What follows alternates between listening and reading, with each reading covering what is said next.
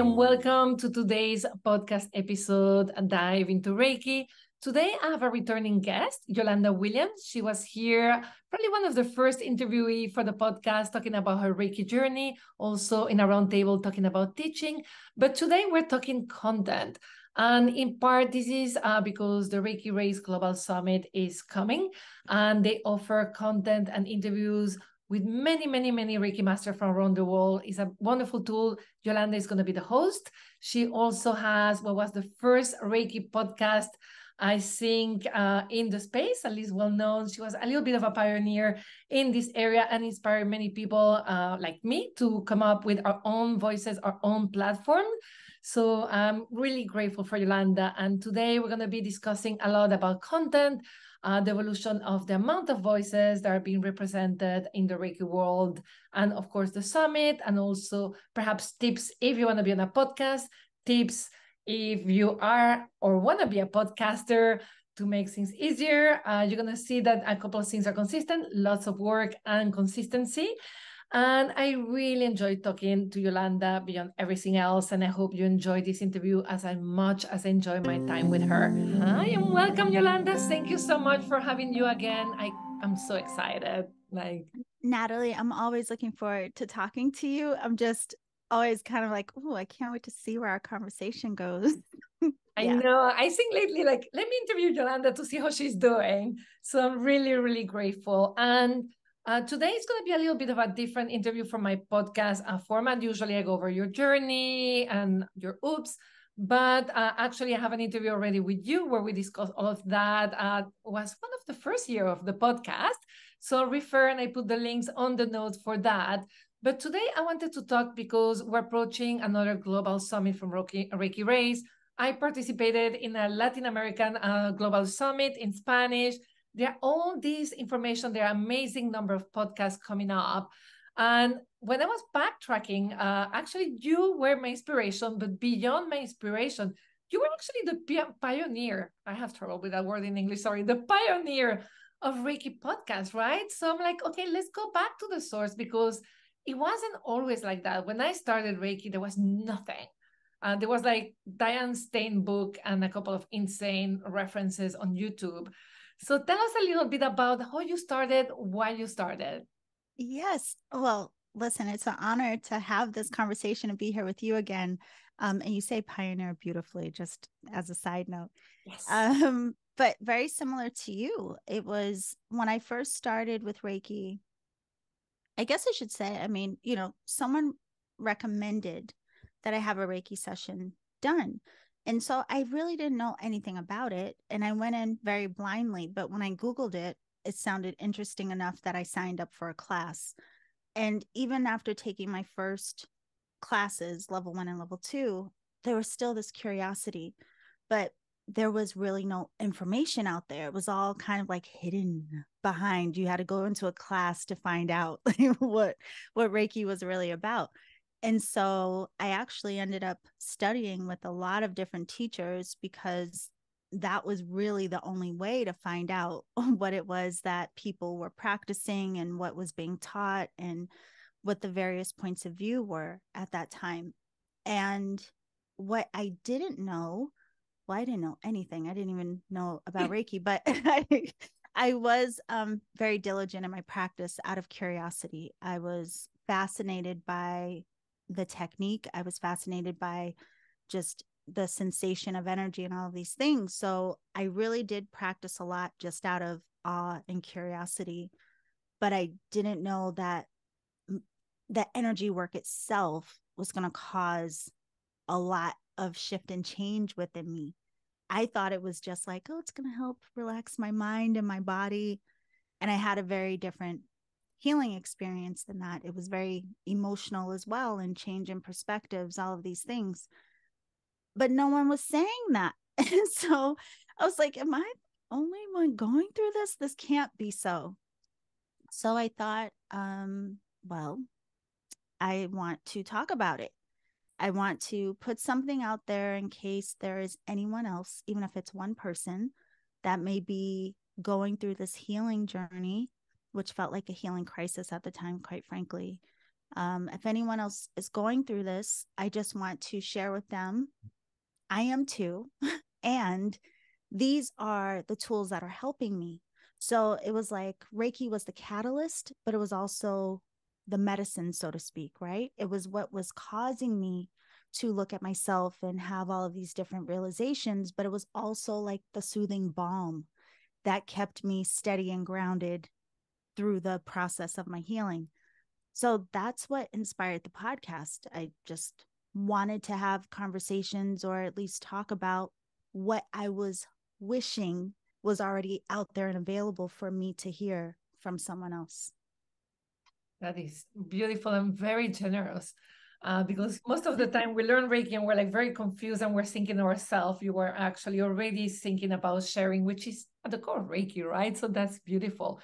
And how did you start? Because when I started, I so overthought everything. Ended up getting my computer, my Zoom, and that's it, and a microphone.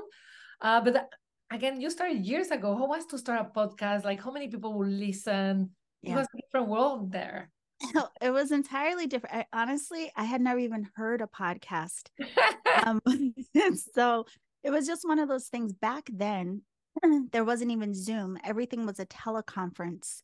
So I had, been familiar with teleconferences, and I tried to do some teleconference offerings, like classes and these things. And back then, like, no one showed up, but I did it anyway, because I felt like I wanted to give myself the practice of holding space, even though no one was there. And then there started being these web conference kind of platforms. And so that started evolving even before Zoom. But podcasting, I must have just Googled somehow. Like, I didn't want to blog. That was very big back then. And I definitely didn't want to be on video. Like, I didn't want to be on YouTube because, I didn't want to do makeup every day, quite frankly. Yeah. Like, that's a very good reason. Yes. Yeah, I just didn't want to get ready really to that degree where, I already thought I'm putting myself out there where I'm already going to potentially be criticized with 10 other things. I don't need the visual on top of it, right? So He's wearing somehow his own lipstick shade. Yeah. yeah, exactly. Like, that's what you focused on in this? Okay. But I somehow came across podcasts and had never heard one, but I'm very comfortable with, technology and this type of thing. And so I just thought, well, I'm going to try it out. And when I first started, there was a podcast platform, but I didn't have any equipment. I didn't have a microphone. I didn't have anything. I just had the computer and this platform and, like, press record and see what happens. And I asked a friend of mine to do it with me because I was nervous. I didn't know what to do other than have a conversation with her. And so she did the podcast with me for a little bit. And then she had other things that she wanted to pursue. So I stayed with it. But yeah, it was just me, bad, terrible sound quality. And I didn't know at first if anyone was listening. And there was no way for me then I didn't know how to see the numbers or the stats, so I had no clue. For all I knew, no one was listening. And it was that way for a while. Wow. And what kept you going? Like, because I probably, like, if I feel like I'm talking into nothingness, probably I would enjoy the dialogue for a bit, but after a few months, I'll be like, okay, next. Yeah, honestly, well, there's two things. One, I really felt like even if one person heard it and if it would have encouraged them to stay on their path, then I felt like I was giving back in some way, or I was like helping like this, energetic friend out there. Like, even if I never met them or heard from them, it was just the potential that somebody could get a benefit from recognizing they weren't alone in the questions about Reiki or what they were experiencing or the classes, just all the things, especially because for a lot of us, our questions don't come until after class when we actually start practicing, right? And everyone doesn't have the benefit of staying in connection with their teachers. And now that's changed in some ways. More teachers are open to staying in communication with their students. But back then, that really wasn't a thing. It was like, your class is over and good luck. So there was that. But there was also, it ended up being very, I don't know if I would say therapeutic, but insightful for me. Because when I would go on the podcast and talk about whatever it was I was encountering at the time, I knew what I thought about it prior to talking. But once I actually started talking, your mind starts going. And I started having these realizations of like, oh, this is really what, it was kind of like therapy by myself. I was on the couch in an empty room. Like that's basically, so yeah, it was therapeutic, but also just hopeful that it would help someone. And how did it evolve? Because then you started growing and actually started bringing very important Reiki teacher, but then also other healing modalities. So what happened? How did you make that jump? Yes. So one of the things was back then, and this makes a big difference, is I was very consistent. I didn't miss a week. I showed up every single, I think it was Wednesdays back then. I didn't ever miss a day for, over a year, a couple of years. And it was the consistency. And then I started receiving emails where I knew that people were actually listening. And so, and again, I didn't know how many, but I knew there were at least a couple of people. And I still remember the names of those, people who emailed me back then. But I started getting response. And at some point, I want to say it was over a year. It took a while, maybe into the second year of doing the podcast. People started asking questions or sharing with me what they were going through. And so then, not just talking about what I was going through, I would also respond to what people were saying they wanted to know more about. And I want to say I did it for 3 consecutive years. And it just got to a point where I felt like I had nothing else to say. And at that point, too, I didn't get that much engagement from people. I would get a few emails here and there, but nothing crazy. And so I did an episode and I was like, okay, well, bye. It was fun. Like, good luck out there if anyone ever hears this.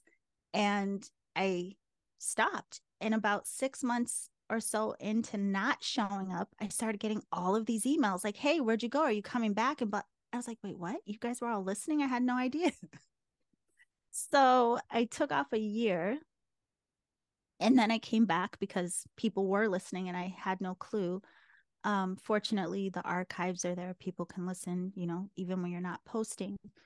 But when I came back, I started getting requests to interview people. And actually, our teacher, Franz, was one of the first requests. I received an email from, I guess, his publisher for the Inner Heart of Reiki. I believe that was the book it was. And, they're like, this is the book. He's a Reiki teacher, all the things. And would you interview him about this new book? And I read the book and it was incredible because he was the first teacher, I guess, well, the first teacher I had encountered in Reiki at that time who actually was describing what I was experiencing that I hadn't heard anyone else talk about. So I interviewed Franz, and then from there, I don't know. I really don't know how it happened. It just, people started asking me to interview them, and I was more than happy to do so. Yeah. I could honestly say the only thing I could think of is just I was consistent and I was honest. You know what I mean? Like I wasn't coming and trying to fluff anything. I was very honest with what I was sharing back then about, the good and the bad and what was challenging and what helped me to work through it. So I think a lot of people could resonate and relate. And I think that's what really helped the podcast in the beginning. No, and I think you said 2 very important things, because I think people are starting podcasts and then by episode 8 they drop out because it actually takes a lot more work than what people think. It's like, oh, they're just talking on Zoom for an hour. It takes No. a lot of pre-arranging, pre-studies, like, a lot of Yeah. thinking, posting, editing, and money, ironically, as well, Yes. right? Yeah. So even if you know technology, there is a moment you cannot jungle like all of it. And then Mhm. the honesty part, right? Like, we're not all perfect.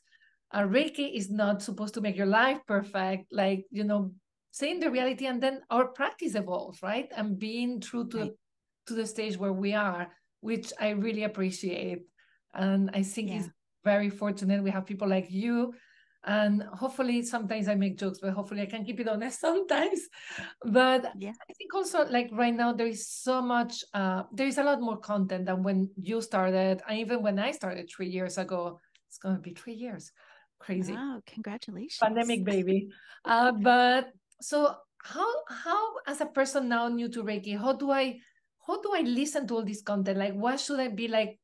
How do I find myself? What is good content, or perhaps what is fluff? Any tip on like finding the content right for them, which is hard, right? Yeah. Do it intuitively ourselves. Yes. Well, I have to say, first of all, really, truly congratulations, because you are absolutely right. It takes a lot of work to do podcasts, and it was a lot even when it was just me. But I think a lot of people don't recognize or realize it's challenging. I mean, especially when you are doing interviews, because on top of trying to schedule with people and finding the right time. And we have people in all different time zones. Like, I've done interviews at the crack of dawn. Like, you can't even imagine the things that have happened for an episode, right? But then to your point, like we have to edit, and we have to create the content, and we have to create the post. And then, there's a lot. It's literally a job, right? But you're trying to squeeze that job into and around the rest of your work. Yeah, yeah, it is a lot. So congratulations for sticking with it for 3 years. Um, yeah, well, with all the content, this is what's so funny about it, I guess, is I said I started because there really wasn't much content back there outside of books. There were plenty of Yeah. books, right? But because there wasn't a lot outside of like blogs and books, I didn't really have to sort through a lot of anything, so I didn't have much of that confusion. um it's so interesting because in the community of Reiki, there are a lot of different practices, there are a lot of different ideas, there are um just a lot of different views and opinions about Reiki in of itself. I mean, from any lens of it, there's various points of views and opinions. And I mean, honestly, I think the only thing you can do is acknowledge what really makes sense to you and what feels resonant to you. Like, don't just take information blindly. And I think, honestly, that's what's helped me in this realm, period. Because as you know, Reiki isn't the only thing that I've studied. I was curious about everything. So I've studied various modalities and various systems, but some things just don't make sense for me. Right. And I think sometimes people just assume, if they don't know what to expect, and they don't know what to ask, and they don't know what it's supposed to be, so to speak, you can be met with anything and think just blindly, oh, this is what's true. I always think that people should be more investigative, and see, compare, look for what really would matter to you about the system, find out about the history, find out about the roots, find out about the different lineages. And again, just see what really resonates for you, because it can honestly even be confusing because there are so many different ideas, which I also think is beautiful, that we can practice so freely and we're not really in a box. But I also think it's important for people to have an understanding of the origin as much as we can. I just had an interview with Nicholas Pearson, who I know you know as Lovely. well. And Yeah, he it's brilliant. researches, and yes, he's brilliant. And he has a deep love for the roots. And I asked him, is it challenging for you when we are constantly learning and finding out something different about the history. And within the community and just in our humanness, a lot of times we get very rigid about what's right. And then a couple years out, you find out, oh, actually, that wasn't quite right. Right. And so I think there has to be an openness of mind, recognizing that what we may know technically about Reiki is, have an open mind about it. It may continue to evolve and change as people find out more, but just be investigative. Don't just stick with one podcast. Listen to several. Don't just listen to what one teacher says. Listen to several and see what really speaks to you. I think you said something very, very important about listening to many voices, especially, for example, with the upcoming Global Reiki Summit. For me, when I do as a teacher, I'm like this very purist, like traditional Japanese, or what we call traditional Japanese that may not even be so traditional, but we call it like that. But one thing that has been very helpful is I go to the Global Summit, I go to your podcast, I go to Colleen's or Andrea's podcast, and I listen, because I get students who are transitioning to my style and they come with another outcome. And at the beginning, I cannot go like yours is wrong or right. What I want to do is to understand where you're coming from. Yes. So I can tell you, okay, you see it like this, in this lineage, we see it like this, it's not worse and better, but I understand what you meant and I can teach you the transition, right? So even we have a style, or for example, imagine if I'm, I don't know, Nathalie Ping Pong Reiki. And I believe that's the truth. When, for example, I hear your interviews, I'm like, hey, look at that style. So that's why they mentioned this. And I can really then convert the whole world to Nathalie Ping Pong Reiki. That's a joke, but it's been very helpful for me to teach other people and also to soften what you're saying, right? I was very rigid at the beginning. But, like, this is the way, simpler. And now the more I hear other people, I'm like, the less rigid, the more softened. I'm a Scorpio, I tend to be rigid, I'm like, and I'm like, it's actually richer. I may not agree, as you mentioned, with all the point of view of Reiki. They're not for my way of like, they don't go with my personality. But the more I respect other people, because the more I see where they're coming from, and even also misinformation about Mrs. Takata, for example. Like, they gave me Mrs. Takata, her version of history was 2 lines. Mikao Usui, doctor, went to the mountain, got enlightened, Reiki was there. I was reading a book about a guy who has transcriptions from Mrs. Takata classes.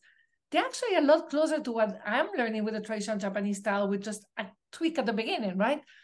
So even what we are here, as you say, we have to investigate. The story I was told was given by Mrs. Takata was not the story told. It was by that teacher who they went from 1 page to 2 paragraphs to 1 line to 1 word, right? Right.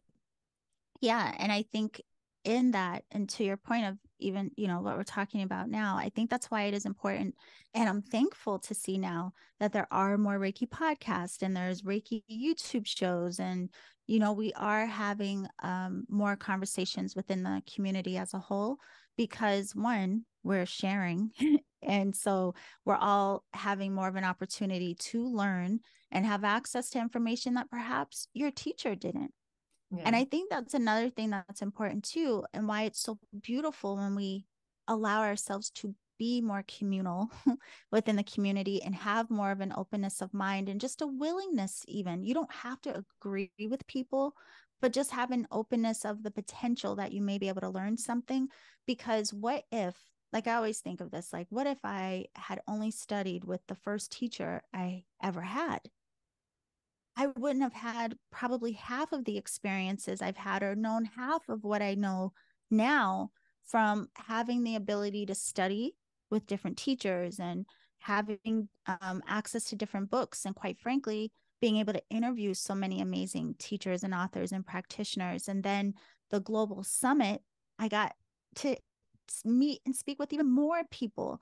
And the really cool thing about Reiki and this community is, it's not only that you have the potential to learn about Reiki and of itself from various lenses, but then you have people within the community who hone into very specific aspects of Reiki. So you could, listen to someone on a show or read their book where they're very specific about a particular aspect. Like maybe they go very deep about the symbols, or someone else goes very deep about Reiju. And, I think of like Amanda Jane and Okay. Silke. Yes. Zilke. Yes. I interviewed them last year on the summit, but their book, Women in Reiki, was just like, wow, right? Like, who thought to even do that research, right? So, I mean, it's incredible now that we have access to so many voices. And I hope that people won't limit themselves to thinking that they can only listen in the lane of perhaps who they studied with. There's so much out there, but use your discernment. What? That was like, Yeah. for those of you Use listening, you discernment. missed the cutest butt face ever. Well, it's true.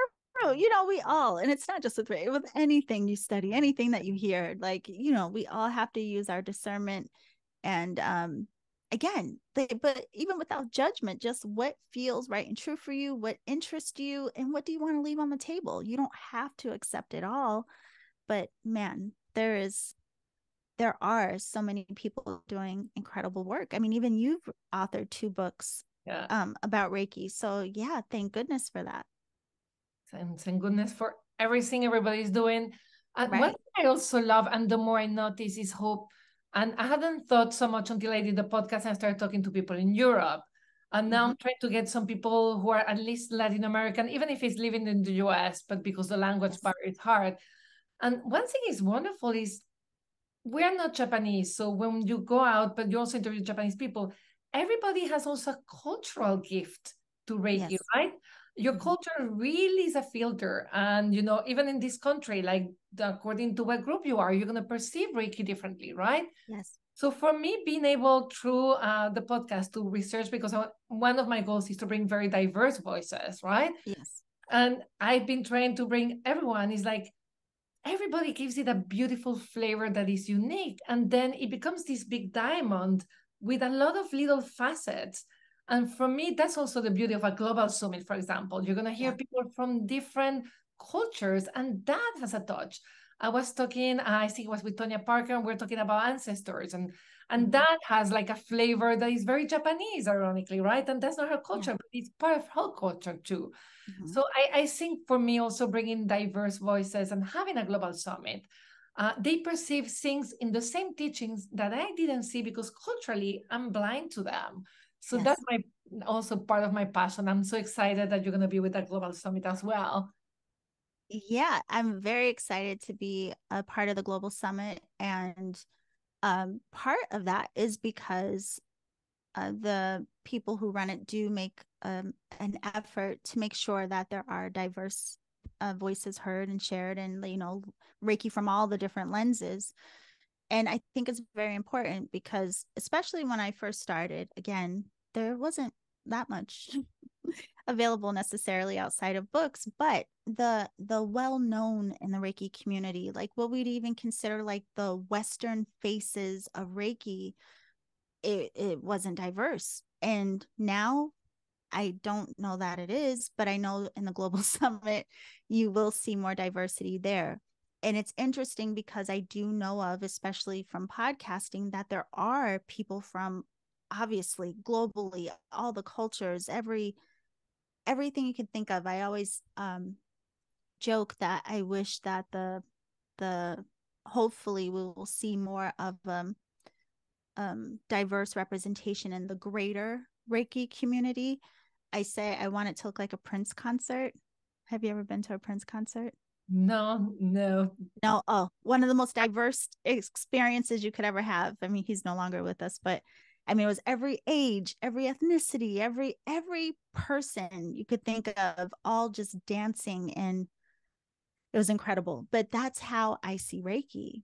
And I see it in pockets, but I would love to see us all just, kind of collectively unified in that way. And through the summit, I think you get a really beautiful glimpse of that. And to your point, it's global. There are literally people from all different countries and with different points of view and different lineages and different ways of practicing. it's very eye-opening. I mean, it'll make you just like blow your mind open with the possibilities within the system. It's fantastic. And it's funny, Yeah. sometimes we get upset because I have the same thing. Like sometimes I check some stuff, like some panels, and perhaps there is mostly representation from one kind of people. And I have to say, I'm discovering the power of a question. I had a beautiful interview with the head of the Portuguese Reiki Association, and he had this Reiki history and science panel. And I literally, because I saw he had a lot of women in other panels, I said, like, why are there no women in your panel about Reiki history and science? You know, and sometimes we becoming a little defensive, like, why are we left out? My particular group. And he's the sweetest, most beautiful human being. He said, Nathalie, I don't know any women who know about history. I'm like, I said, well, I know some. He's like, do you want to come? And so Silke and Amanda, Rika Saruhasi, we went. And this time were more women than men. So sometimes it's just the power of asking questions, right? Or just raising our hands, like, hey, here I am. I would love to talk about this. I remember when I started with the book that you interviewed me kindly, I sent 100 emails. No one know me. I wrote a book. Do you want to talk to me?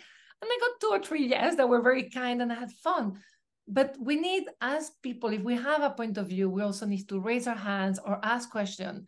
And if you're not the person for the podcast, or ask why.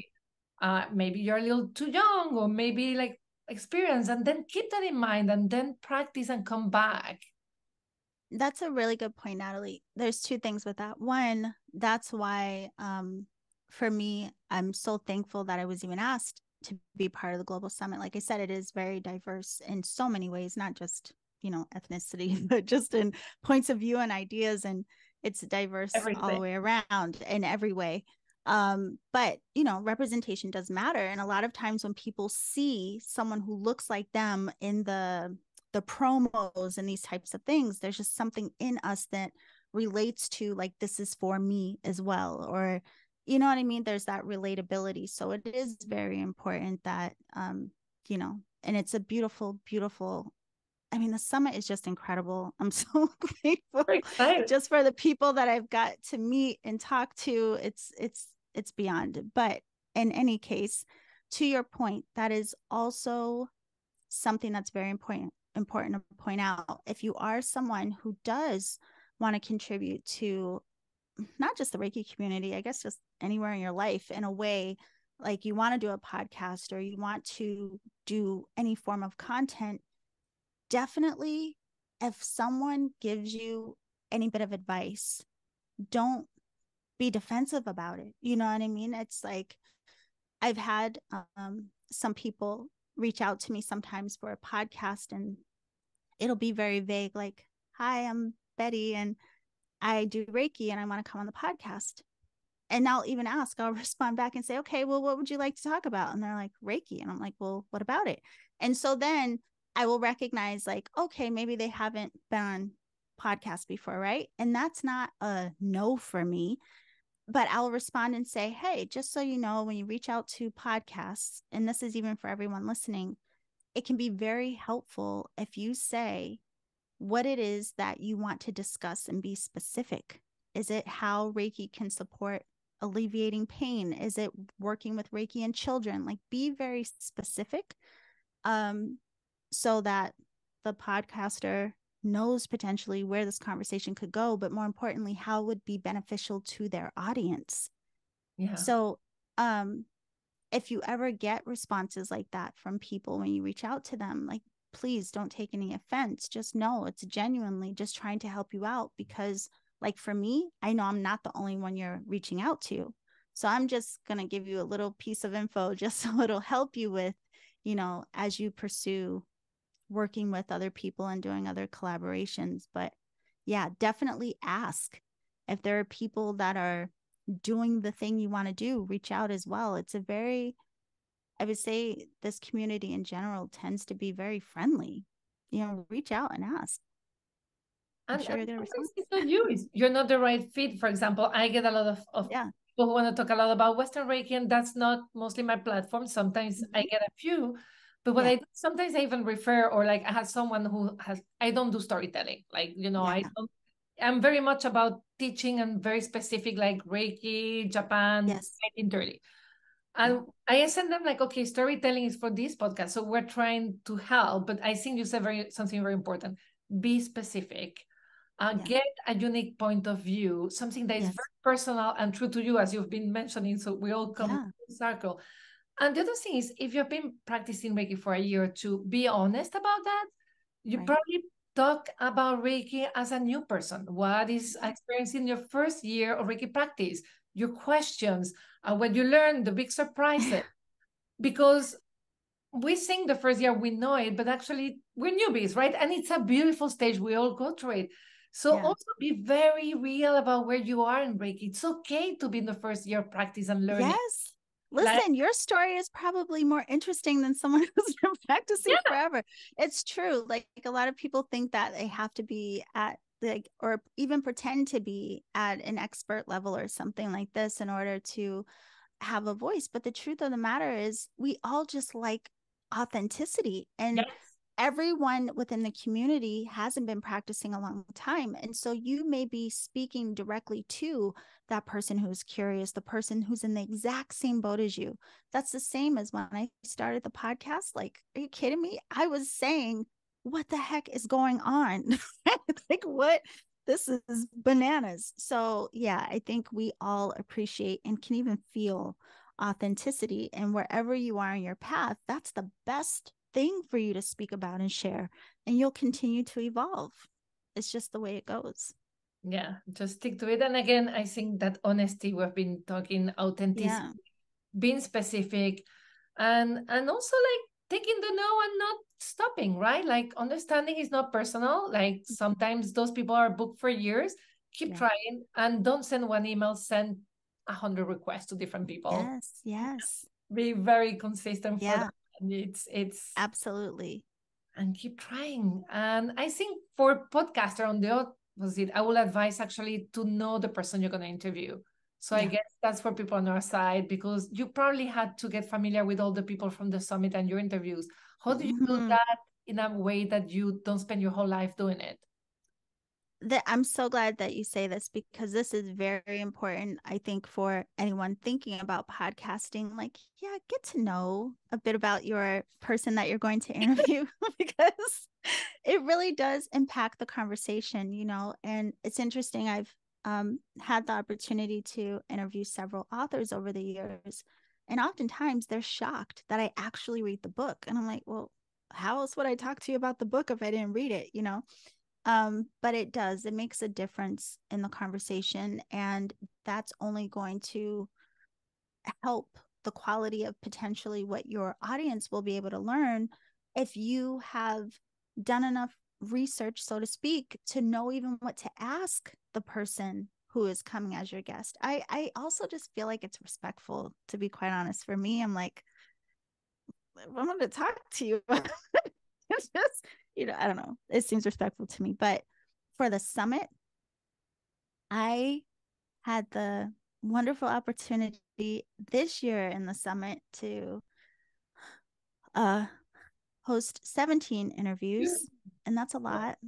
And some of the interviews had more than one person. Yeah, it was a lot. And so it is. It's a lot. but you do. I'm so curious. Like, one thing is, I'm very, very genuinely curious about people's stories. And the thing that's so unique about the summit is, again, I mean, you have all the different lineages, all the different points of view. You have some people that are very focused on like bridging the gap between the scientific and the spiritual. And you have people who are, again, talking about very specific aspects of Reiki. The woman who we co-hosted together this year, her name is Heather McCutcheon, and she does the Reiki Brigade, and that's phenomenal. She's like working with the police department in Chicago. I mean, people are just doing incredible things, and you can't spend all day researching anyone, of course. But my trick is, if I know I'm going to interview someone, I will read a bit about them. Like, maybe I'll go to their website if I'm doing an author, I have to read their book beforehand and give myself some time. But in general interviews, I will research at the time of a scheduling, but then I will also do a review like 20 minutes before the actual interview so that their story and their work is fresh in my mind. It just allows the conversations to be more natural. And again, my questions and my inquiry is very genuine, but also don't be so rigid about what you think you're going to say to someone in an interview, because if you try to be too scripted, that will also come across and it won't sound like a natural conversation. So you also want to have that openness of really listening to them, and then the questions will just form naturally based on what they share. So that's my secret. A fantastic secret. We're sharing the secrets now. Yeah. I'm pretty similar to you. I think I do a lot more, like also social media check. I check their social medias to see what is their voice a little bit. But yeah, and I have a list of questions and then I may go off, but I'm sure to have questions that are actually specific to them. Yes. Not just like, I have the same at the beginning always and the end, but in the middle, it's not just like, what's your Reiki journey? What's your story? I actually try to ask questions that they feel I took my time to know them, so that they feel like, okay, she's not just giving me the 10 questions everybody does.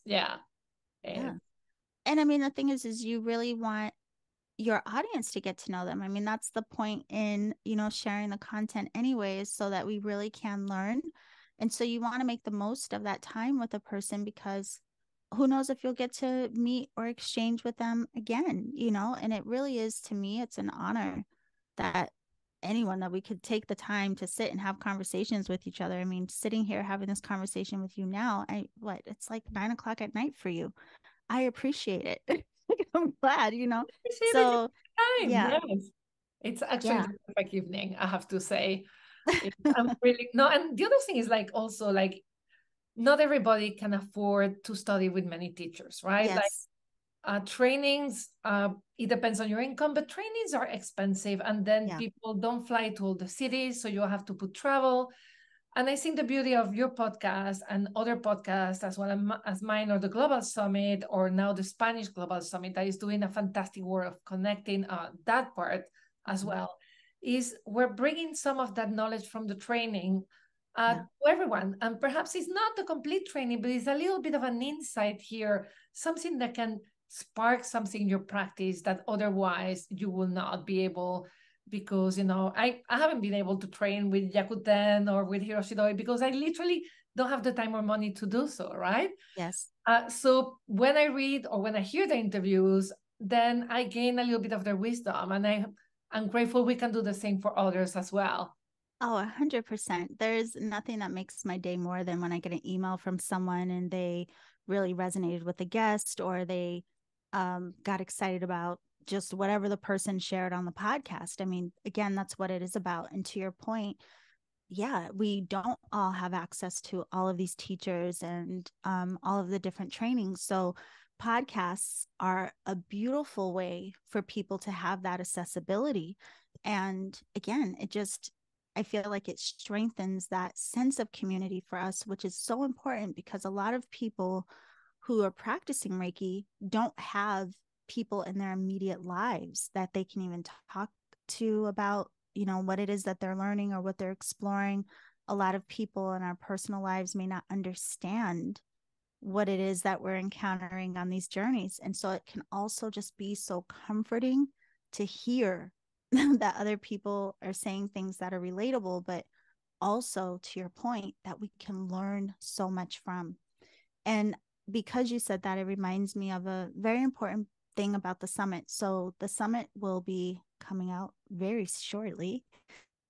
And the beautiful thing about it is I believe it runs for about a week, but there are a number of interviews that are released each day of the week-long summit. And on the day that the interviews are released, like say there's a couple on Monday, a couple on Tuesday, the first day that they are released, it is free. And people, you don't have to pay to watch. So even if you don't if you can afford to buy the all access and to all of the recordings, you can still, on the day that things are released, still get all of the gorgeous teachings and information. However, if you are able to, you can purchase a ticket and get access to all of the recordings, so you can go at your own pace and listen when you can. And it also contributes, to Reiki Rays. And they put a lot of work into this. Like, it's a lot of work for me just doing a podcast. Doing the Global Summit, it blows my mind the amount of work that goes into putting this together. And again, really for all of us. No, and I talked to Maria, who's like organizing it, and yes, she's like, I don't feel comfortable speaking in English, right? Mm-hmm. But I think also to clarify, we're talking about the summit because we really think it's a great tool. Yes. Yolanda and I, I've been a guest, you've been a host and a guest. We don't really have any economical involvement, and in this, we just want to really offer this information because it's an amazing resource for the Reiki community. So we really want to invite you for that. And especially with Yolanda as a host, like she's like the kick-ass host. So yes, you're like amazing in doing it. Thank you. And Heather is lovely. I interviewed her too, so I'll put a link to her interview where she talks about the working with the cops, with the Chicago police. So I'll put all those notes. I'll put also, I don't have, I'll have the dates, and when I probably post this in November, it's the summit. So I'll put all the links on the notes. And any final words before parting? Yeah, I mean, I would say definitely, if you have or haven't attended the summit, definitely do that. You can look up Reiki Rays. You can find them on Instagram or go to the website, but mark your calendar for it, because you really will be introduced to so many like teachers and practitioners that you may have never heard of. And I think one of the most incredible parts about it for me is not just meeting new people, but also finding out all of the ways that people are using Reiki. Again, like with the law enforcement, in hospitals, with children, with the Akashic records, like anything you can imagine, you will hear stories of people sharing just the beautiful ways that they are either researching, developing.